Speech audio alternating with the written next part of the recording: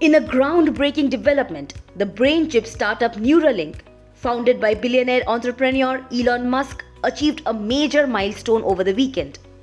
The company successfully implanted its brain-computer interface or BCI into the first human patient. It marked a significant step forward in the field of neurotechnology. Elon Musk himself took to the social media platform X on Monday to share the news and update the public on the patient's condition. Musk announced that initial results showed promising neuron spike detection, expressing optimism about the early signs of success in the trial. These neuron spikes refer to the activity of neurons, which are the cells in the brain that use electrical and chemical signals to transmit information throughout the body, as described by the National Institute of Health. Neuralink received clearance from the US Food and Drug Administration or FDA last year to conduct its first human trial, specifically focused on paralysis patients. The startup's goal is to empower individuals to control a computer cursor or keyboard using their thoughts alone.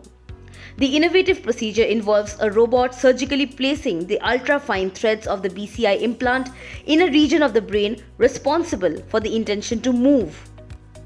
In a separate social media post, Elon Musk revealed that the first product, stemming from Neuralink's groundbreaking work, will be named telepathy.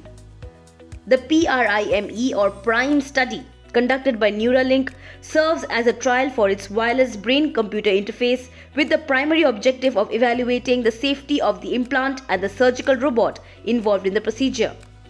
Notably, Neuralink has faced scrutiny in recent times, with concerns raised about its safety protocols.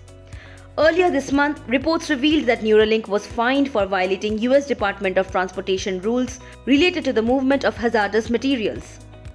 Furthermore, the company, valued at about $5 billion last June, has come under increased regulatory attention. In late November, 4 lawmakers urged the US Securities and Exchange Commission to investigate whether Elon Musk misled investors about the safety of Neuralink's technology.